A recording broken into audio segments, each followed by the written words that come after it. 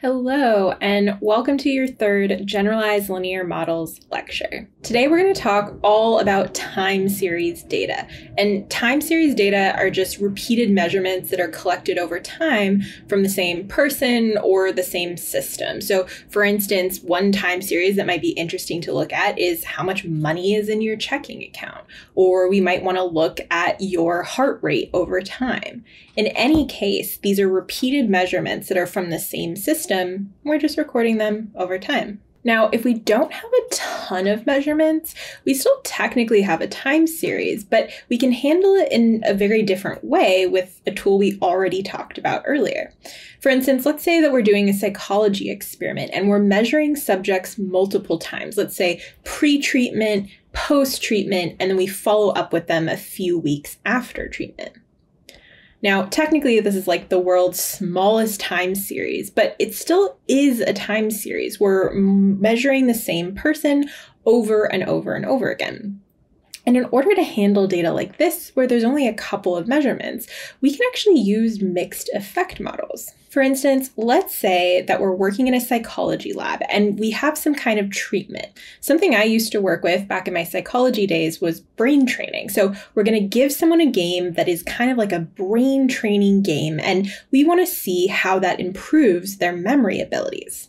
First, we're going to measure them before they've had any treatment, then we're going to give them the treatment, then we're going to measure them after the treatment, and a few weeks after that to see what the long-lasting effects are. Now, technically, this is a time series. For most of our participants, we are going to have 3 repeated measurements over time. And we can handle this very easily with a mixed effect model. Essentially, what we do is we look at the impact of treatment, time, and the interaction between treatment and time, but we allow at least the intercept, if not also the slope, to vary by participant. By adding in these random effects, we're accounting for the fact that we have repeated measures from the same person that normally would violate our assumption of independence. And more practically, this allows us to account for the fact that some people just have better baseline memory or worse baseline memory, and that different people will have different reactions to the treatment. Let's say your memory is already really good, then maybe you're going to benefit a little bit from brain training, but not a ton. And say your memory is really bad. Maybe you have a lot of room to improve, so you're going to have a bigger effect in regards to the treatment. That's exactly what this structure of model allows us to look at. And when we look at the results, we can see something interesting. First of all, we see the results from the random effects. What we want to look at first is the standard deviation column. This, as you heard before, tells us what the variation of those fixed effects are. So for instance, for intercept, we see a standard deviation of about 7.5, which means that people vary a lot in their intercept. I mean, look, the intercept value is 49, and we have a standard deviation of 7.5. So people have very different intercepts. We also see that there's a small standard deviation for the effect of time, meaning that on average, over time, people have different changes from pre, post, and follow-up test. But what's really interesting to us if we want to answer our hypothesis about whether treatment is actually effective is this interaction effect. In this case, we have the interaction of treatment and time. Remember, in an interaction effect, we're looking at how one effect, a fixed effect, changes at different levels of another effect. For instance, we can interpret this interaction as saying, how does the interaction of time and outcome vary for people in the treatment versus the control group? Here, we see that we have a pretty large effect. You can see that our t-value, which we haven't talked a ton about, is huge, meaning that this effect is pretty large, and we're pretty confident that it's a true effect. This tells us that the effect of time, so pre, post, follow-up, is different for people in the control group versus the treatment group. And what does that actually look like? Well, I've plotted it out here. What you can see is that for the control group, while they improve a little bit at follow-up, our third measurement, they're relatively flat over time, whereas the treatment group seems to improve a ton over time. This basically tells us that there's an interaction effect. The effect of time is different depending on whether you're in the treatment or the control group. And this makes sense because in this case, that means that the treatment group improved their memory scores while the control group did not. Thus, you can see they have completely different slopes when we look at these lines of pre, post, and follow-up. But most of the time, we're not just going to have a handful of observations in a time series, we're going to have a ton. I mean, why do time series otherwise? So in a regular time series where we have a ton of measurements, maybe tens, hundreds, thousands of measurements, we can break these time series up into 3 components.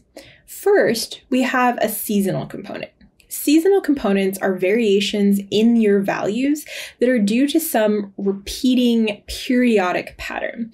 For instance, let's say that you're selling candles. You might have weekly seasonality because people are more likely to buy candles, let's say Saturday through Monday when they're sort of still in their weekend vibes, and less likely to buy them on Tuesday through Thursday. We might also, in the candle business, have yearly seasonality because, of course, everyone's in the mood for a candle in the fall and the winter, but is probably not buying as many candles in the summertime. So we'd have some seasonal pattern due to the time of year.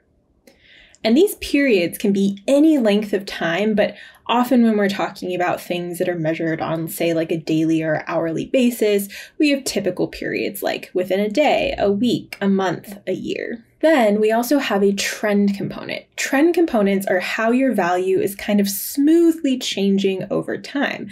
For instance, in the candle business, maybe when you started out, you weren't selling that many candles, but as time goes on, your candle business is exploding and you are just selling more and more candles all the time. And then lastly, we have a noise component. This is just random variations in your measurement that we're assuming we cannot predict.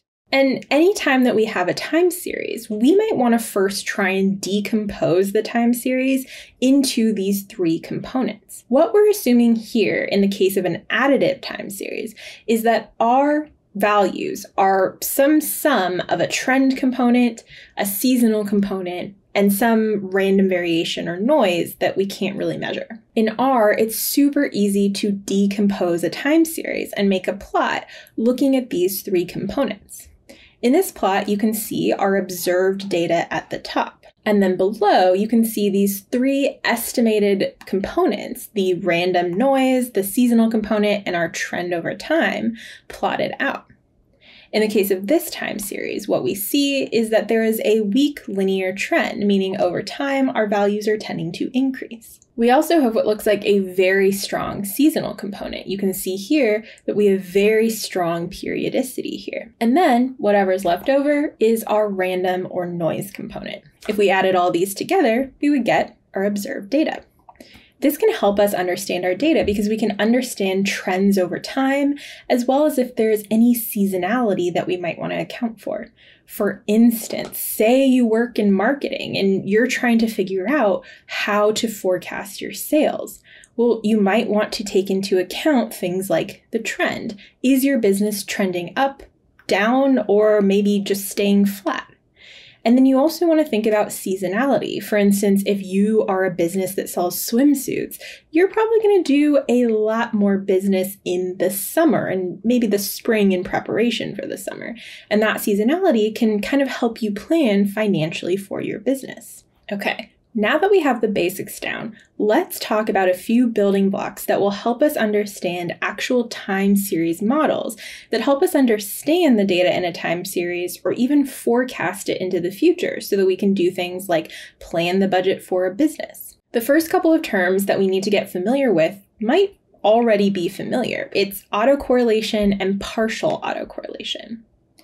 We've actually talked about autocorrelation, however briefly before, when we talked about Markov chain Monte Carlo, because in MCMC, samples usually have some autocorrelation since each sample in the chain is dependent on the sample that came before it. In some cases, our MCMC chain basically looked very autocorrelated, where one sample told you a lot of information about what the next sample was going to be, just like in this plot. You can see here that knowing what our current value is tells you a lot about what the next value is, so we expect that there's pretty high autocorrelation. But so far, all we've been doing is sort of looking at a plot and going, ooh, that looks autocorrelated. But now we're going to use some tools to actually estimate what this autocorrelation is.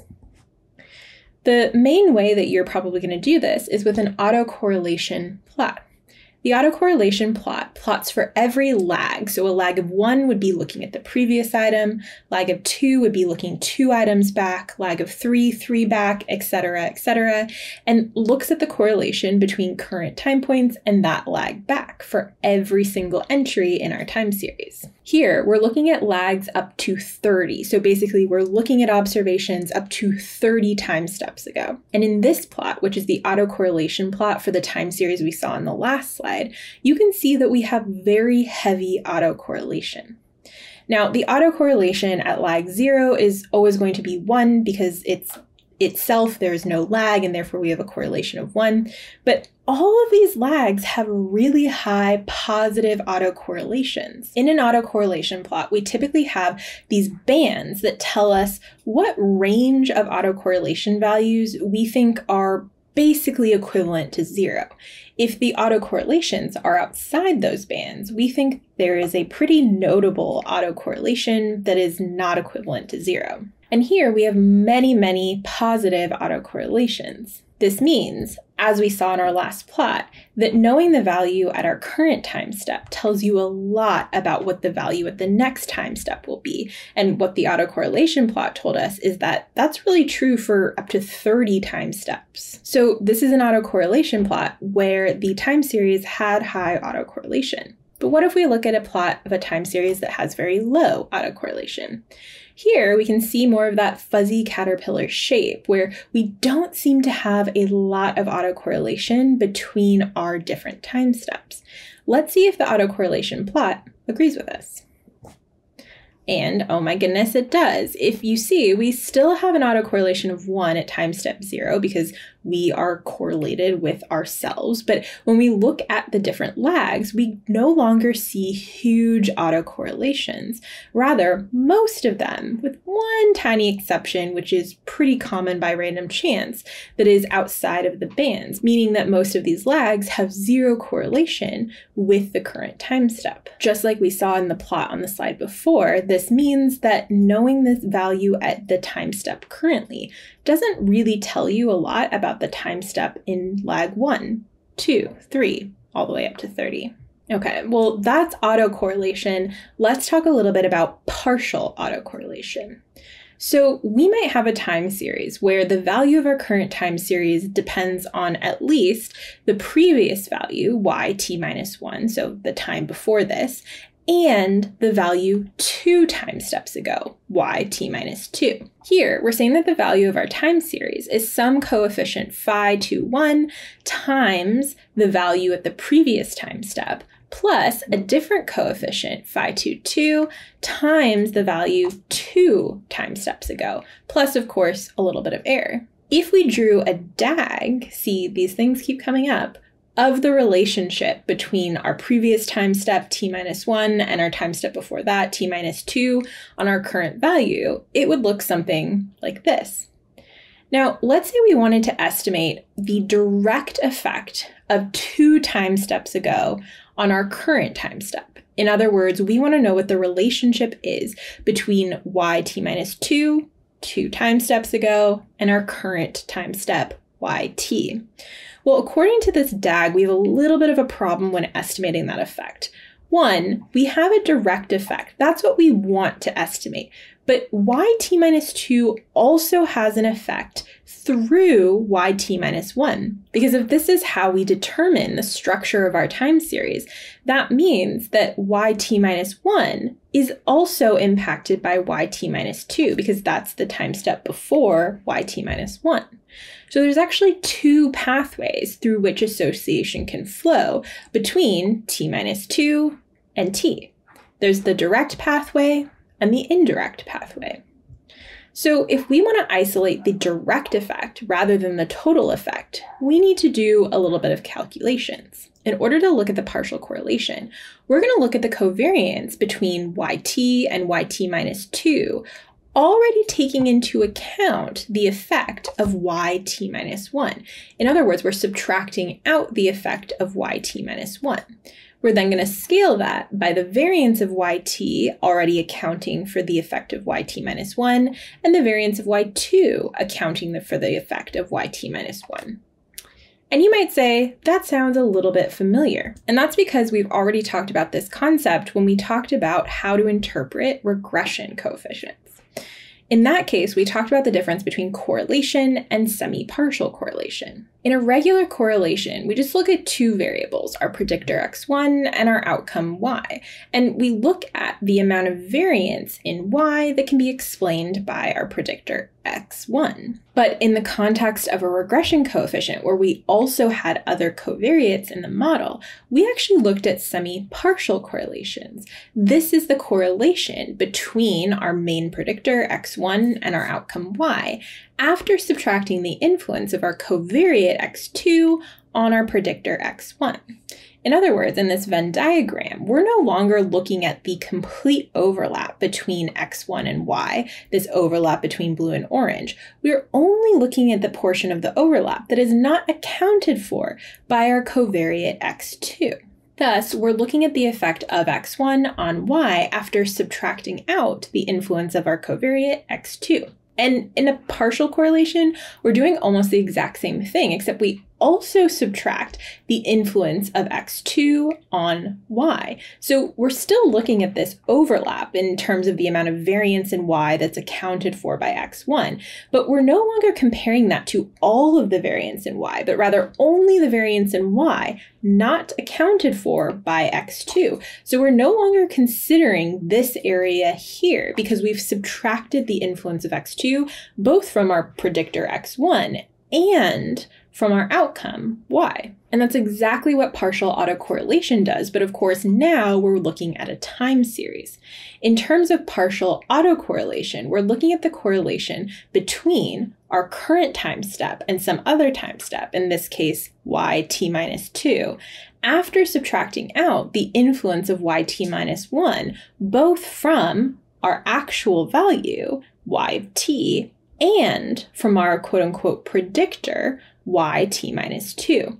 In this case, we're looking at the effect of y of t minus 2 on y of t, so how much influence does 2 time steps ago have, after considering the influence that 1 time step ago has. In other words, we're isolating the direct effect of yt minus 2 on yt after accounting for the effect that it may have through the intermediary time step yt minus 1. Just like with autocorrelation, we can make partial autocorrelation plots, but instead of plotting the autocorrelation, we plot the partial autocorrelation. Similarly to before, we are basically looking for partial autocorrelations that are outside the blue bands of what we would typically expect or what we think is not different than 0. In this case, almost all of our correlations are within these bands, with a couple poking out a little bit. So these may have some significant partial autocorrelations, but they're not very big and they're not very different than 0. The next building block we need to talk about in order to talk about time series modeling is stationarity.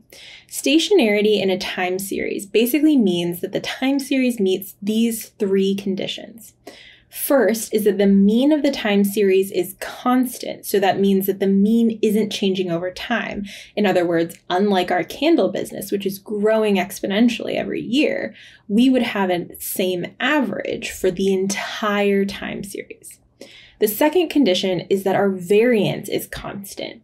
It means that in different portions of the time series, our variation is going to be the same. It's not like there's some portions of our time series where there is very little variation and other portions where there's a ton of variation. Last but not least, we assume that there's no seasonality. In other words, we assume that there is a constant autocorrelation. So you may see the word constant a lot in these conditions, and that's basically what stationarity is. It means that our time series is not evolving or changing over time. It's probably easier to understand stationarity if I show you time series that do not follow stationarity.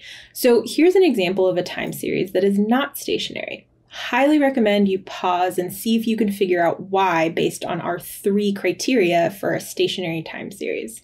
All right, trusting that you paused, one of the things that we notice here is that it does seem to have a constant mean. If we look at different portions of the time series, they all seem to oscillate around 0. So we didn't violate that constraint. And I don't really see any clear seasonal patterns here, so we didn't violate that constraint. But there's one more left. The variance is constant across the time series. That is clearly violated. Here you can see that on the left hand, like earlier in our time series, the variance is much smaller than it is later in the time series. So this is not stationary because we violated the assumption that our variance is constant. Here's another non-stationary time series. Again, pause, see if you can figure out why this is non-stationary. The answer is that it doesn't have a constant mean. If we look at the time series, we can see, again, there's no real seasonal pattern here that we can tell, and the variance looks relatively constant across the entire time series. However, the mean is changing drastically. You can see that at the beginning of the time series, the mean is very high, and at the end, it's getting pretty low. So this is a non-stationary time series. Here's a third non-stationary time series. Here we see the mean actually looks relatively constant. It's always around 0, and the variance across the time series looks constant as well, but I now see some very, very clear seasonality. You can see it almost looks like a sine wave going up and down and kind of oscillating over time. So this is also not a stationary time series. And why is this important? Well, it turns out that a lot of time series models assume that your time series is stationary. So we need to often check to see if that's the case, to see if these models are appropriate for us to use. Quick little terminology, white noise is another term that comes up a lot in time series. Essentially, white noise is that completely unpredictable random noise that we're not really able to model. And one of the ways it's useful is we can see, have we actually accounted for all of the parts of our time series that are predictable? If all that's left over is white noise, then we probably have. And white noise is similar to a stationary time series. In fact, white noise is a type of stationary time series where the mean is not only constant, but it is 0. The variance is constant, and there is no autocorrelation whatsoever. So I just told you that many time series models assume a stationary time series, but from all of the examples I've given you earlier in this lecture, it seems like non-stationary time series are pretty common. So are we just out of luck? Are non-stationary time series just useless to us? Well, the answer is no. Here's a time series that is not stationary. In fact, it's generated using this pattern, where our observed value is some intercept plus some coefficient times time plus some random error. So essentially what you see is a linear trend with a little bit of error. And this is very clearly non-stationary. It violates the assumption that the mean of the time series is constant. So based on what I said, we wouldn't be able to do anything with this. But what if we used our current time series to create a new time series? For instance, let's say we created a time series called z of t, where every single entry in this time series is one of our observed values minus the value that came before it. In other words, we're creating a new time series by differencing each item with the item that came before it. If we plug in the formula that we said generated the time series, we get something that looks like this middle equation. And if we simplify, we can see that z of t is going to be our coefficient beta 1 plus our error at time t minus our error at time t minus 1. Now, this is a really great practice for all of your random variable stuff we covered earlier in the semester, but I want you to look at what is the mean and the variance of our new time series, z of t. Highly recommend pausing and seeing if you can figure it out. All right, trusting that you paused, here is the answer.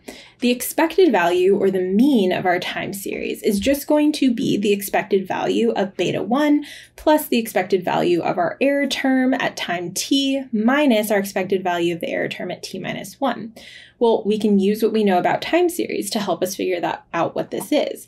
First of all, the expected value of a constant is just the constant. So the expected value of beta 1 is beta 1. And because these are two white noise error terms, we also know these expected values. The expected value of our error term is 0. So we have b1 plus 0 minus 0, so our expected value is b1, which is a constant. So we're on our way to being stationary. Next, we need to know what the variance of our time series is. Well, the variance of our time series is going to be the variance of the error at time t minus the error at time t minus 1. Where did b1 go? Well, the variance of a constant is nothing, so we can just ignore it. And so all that's left is the variance of these two things. And what we have here is two completely uncorrelated random variables with some variance sigma. So if you go back to all of our random variable sums and stuff like that, you might be able to figure out the variance of our time series is going to be 2 times sigma squared. And oh my God, that also looks like a constant value. So we've taken a time series that is not stationary, and just by creating a slightly different time series that predicts the difference between time steps, we have now created a stationary time series. So we could then apply any of our time series models that we'll talk about later to this new stationary time series. All right, those are just the building blocks. In class, we'll talk a little bit more about some actual time series models, but that is all I have for you today. I will see you next time.